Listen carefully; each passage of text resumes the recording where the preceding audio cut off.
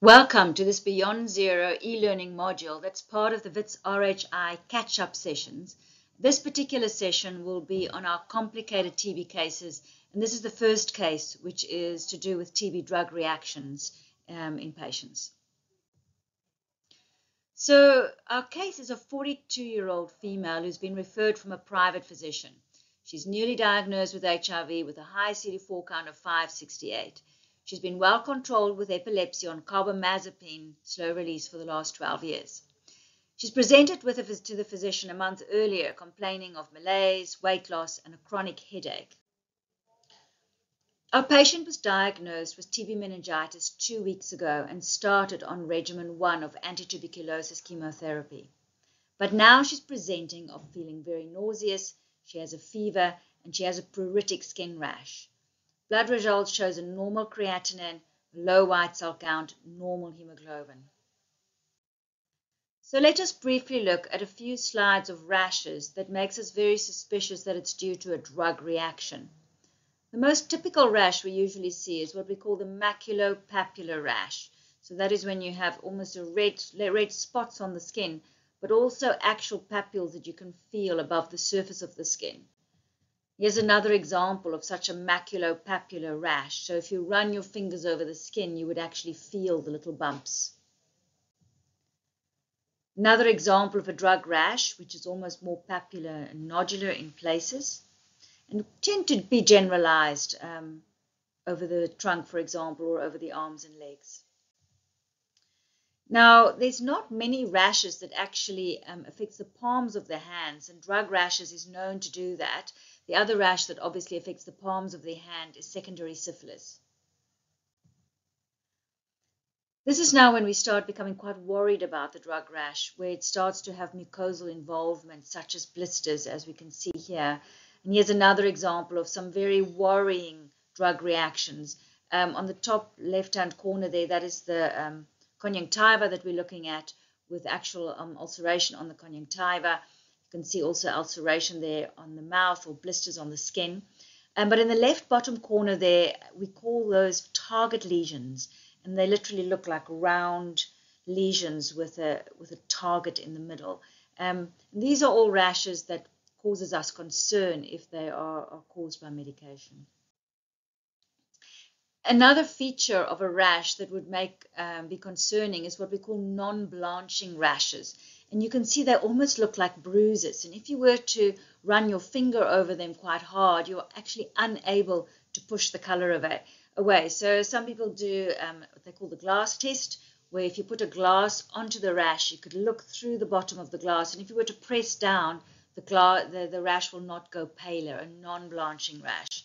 And here's another example. They almost look like bruising on the skin and is also a sign that we would need to stop the treatment that is causing that particular rash. So here's a little summary of what you want to think of, because we often see rashes on medication, and we have to make a decision on whether we are going to stop the treatment or whether we're going to treat through the rash. And there's a few major red flags. First red flag I want to highlight there is any burning or pain of the lesion. Usually the lesions might itch or they might not have any sensation at all. Your second red flag there is any mucosal involvement. So we showed pictures of those with blisters on the mucosa or those target lesions that are also highlighted. We also mentioned non-blanching lesions, which are also the kinds of lesions we see with meningococcal septicemias. Blurred vision is actually caused by the conjunctiva being involved, similar to the mucosa. And then any fever or systemic symptoms. So if you have a patient coming in with a rash and they're quite ill, all of those would be the kind of danger signs that would actually mean that we have to stop the treatment that the patient is taking. So let's talk a little bit specifically around TB drugs, and there's very specific guidelines in the national TB guidelines on how we manage the drugs caused by the TB drugs, and all of the TB drugs can cause the rash, and it all depends on the severity. So mild itching rashes are common, and we normally try and treat through them if there's none of those red flags. You can give an antihistamine. One can use prednisone. Generally, this is not a good idea in our HIV positive patients, as it can complicate the picture. But a topical cream can be used, and certainly some aqueous cream. One of the rashes we need to know about specifically, although it's quite rare, is a petechial rash due to rifampicin that has caused a thrombocytopenia. So it might be sensible, if you're not sure, just to do a platelet count, and it might be that that's been caused by your rifampicin. But if you have any red rash that is accompanied with a fever or systemic symptoms or any of those red flags we mentioned earlier, then it's very important to stop all the drugs. Fortunately, we don't see anaphylaxis very frequently, but that obviously needs to be managed.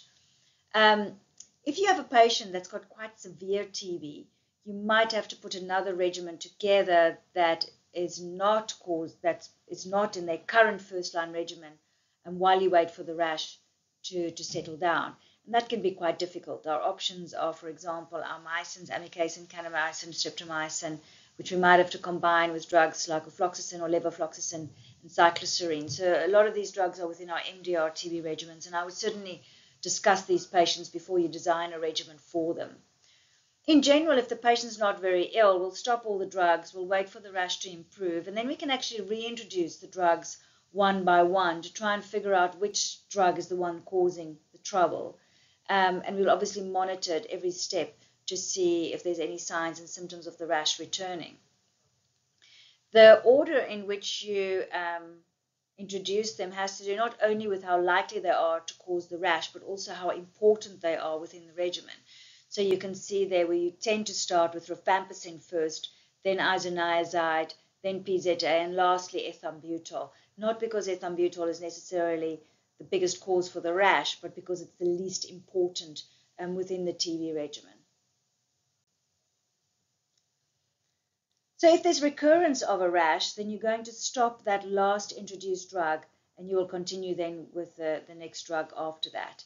And there's specific regimens you will use depending on which drug is causing the trouble. So if you can't use any rifampicin, then you can see there are specific regimens recommended. So you will have 2 months then of your INH, your ethambutol, combined with moxifloxacin, plus or minus one of your streptomycin, amikacin, or kanamycin. And then there's a very, very long continuation phase of 16 months of combining INH, ethambutol, and moxifloxacin. And similarly, there's specific regimens if you can't use INH or if you can't use pyrazinamide, and you will look those up in those particular scenarios. One last note on this particular case is, as they mentioned, the patient, when she was diagnosed with HIV, was a well-known epileptic already taking carbamazepine. But remember, we can't use carbamazepine in patients on ARVs. As a matter of fact, most of our anti-epileptics are a challenge due to the drug interactions with efavirenz, and they both affect each other. You can have more breakthrough fits on the one side as well as virological failure on the other side. The only 2 drugs we have that are safe to use are sodium valproate, our Epilim, which is our first choice and easily available in the public sector, but also be aware of lamotrigine, very important in our patients who are wanting to fall pregnant or might have already fallen pregnant. Remember, sodium valproate is very teratogenic. But you can also use lamotrigine if you've got somebody who's on sodium valproate and is getting breakthrough fits and you want to add in a second drug. And we don't have many other options for patients on ARVs. The switch has to happen very slowly over 4 weeks. And so generally, if you diagnose somebody with HIV who's already on a drug like carbamazepine or phenytoin, you need to make it a priority to slowly get that switch happening so that the patient is already on an appropriate drug by the time you start your ARVs. So thank you very much. A short and sweet case. Thank you to Wits RHI for this great case study and to our funders. Do see our next e-learning module on a case study regarding liver injury and TB drugs.